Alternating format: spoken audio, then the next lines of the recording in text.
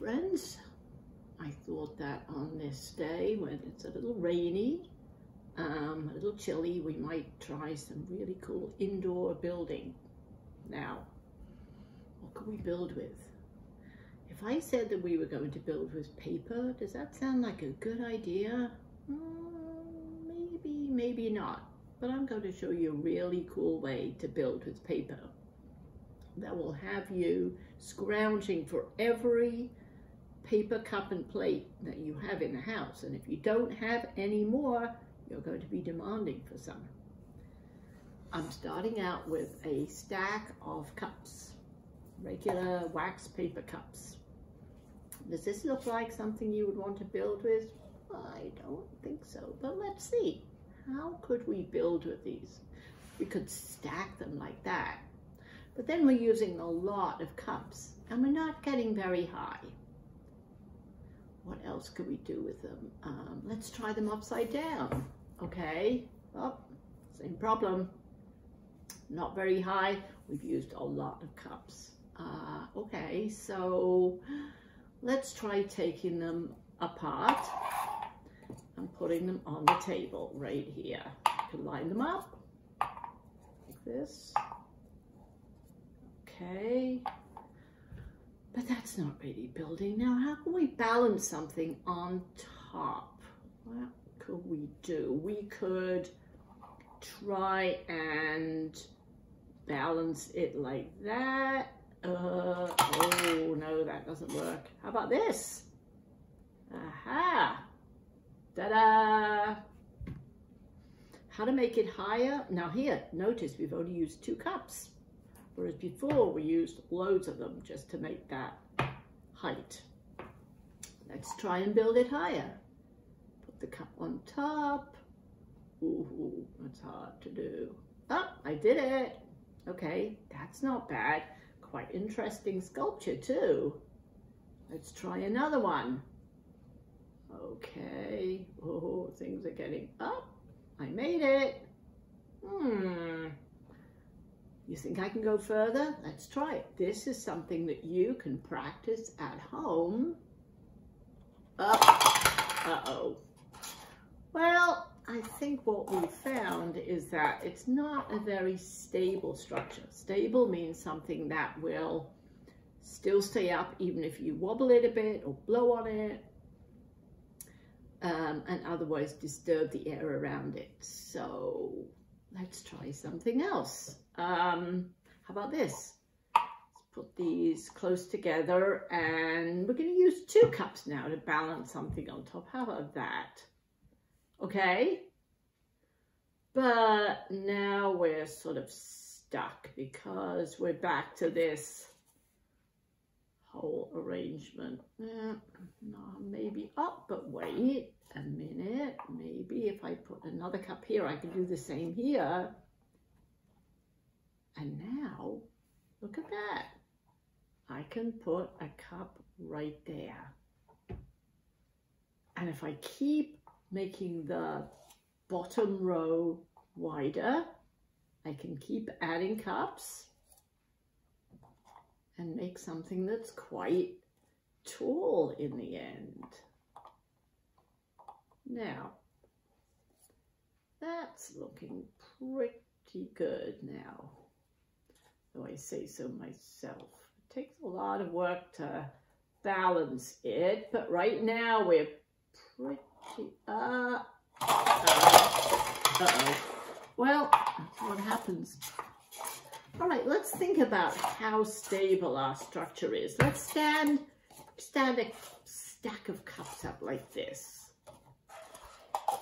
I would not feel so comfortable stacking these up and having them on something that wobbles. You know why? Because the bottom of this cup is smaller than the top. So it's not as steady as if I flipped it upside down. Aha! Now, maybe we can use that to make our building structure more stable. Should we try it? Okay. Let's try. We'll start out with 3 cups on the bottom. No, we'll go for 4. Now, instead of doing this, we're going to do this. Everything is going to be upside down. Much easier to balance. Oh my goodness, I can almost do this blindfolded. Not that I'm going to try that. There we go. Now look, all I have to do is keep adding stuff on the bottom, and then I can add to the next level and the next level, and I can make everything taller and taller. Whoa! Now what's interesting is, let's do a little math here. Count the cups on the bottom. 1, 2, 3, 4, 5, 6 cups on the bottom. How many on the second row? 1, 2, 3, 4, 5. 1 less. So if the bottom row is 6 and the second row is 5, what do you think the third row will be? Let's see. 4? You think 4? Yes, because that's 1 less than 5. Well, there's only one way to find out. 1, 2, 3, 4. You're right. 1, 2, 3. So on top of that, we'll have 2 up, and then we're going to have 1. So isn't that a cool structure? Now we can make a very, very big wall like that. If we put enough cups on the bottom, we can make a wall that goes all the way across a room. And if you build it right, and maybe make it a couple of layers, you can jump over it. See how many times you can jump over it and not have it fall down or knock it over. Now I have a really fun way to change the structure of my paper building. I'm going to use some paper plates. Now on their own, hopeless, but if we put some cups like this, now we're going to use 3, and it's going to form a triangle. A triangle is a very, very strong structure. It's very wide at the bottom and much less wide at the top. We already found that with our cups, that's a good, stable way to be. But a triangle has even greater area at the bottom and even less at the top, so even stronger. So, and I'm using 3 because we don't want to use up all our supply of cups. Now let's put the plate on top. Are we going to put it like that? Oh, that's not a great idea because the plate is not flat on the bottom, it's curved. So your cups are going to slide off. You don't want that to happen, right? So let's turn it up like that. And now right in the middle of the plate, right in the middle, not at the edges, which curl up, but right in the middle, it's flat. So let's put some cups. Oh, and we were going to go upside down with those. 1, 2, 3. And with these plates, that fits exactly in the middle of the plate. Now, I could continue working on my cup structure. There's all kinds of things I could do, but let's just build another floor. Make it like it's an apartment building or a multi-story garage. Here we go. There's another plate. And again, we don't need more than 3.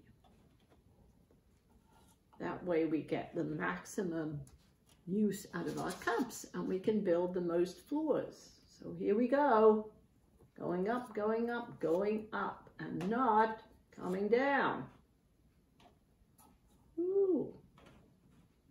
So we can continue doing this. We can make a wall on either side, so it looks like something rather fancy. Just think of all the different ways that we can use our simple cups and plates to make different structures. There you are. That's just one example. Now, why don't you try? See if you can get hold of some paper cups. Don't do this with regular cups or glasses in the house, and always ask for your parents' permission. If you have a baby brother or sister, this might be a problem because they are going to really enjoy knocking everything down. That's just who they are. That's how they figure out about the world. But you might want to do it in a place where they can't have easy access to it. Although you can always help them to make it yourself. Have fun with building with paper. You can also, if you get plain cups, you can decorate them. Stickers, maybe with paint, so you can make something very colorful, which is really nice when you have a wall. You can also buy paper or plastic cups that come in different colors. And then you can make patterns and all kinds of interesting ways to vary your structure. Have a lot of fun with cups. See you next time.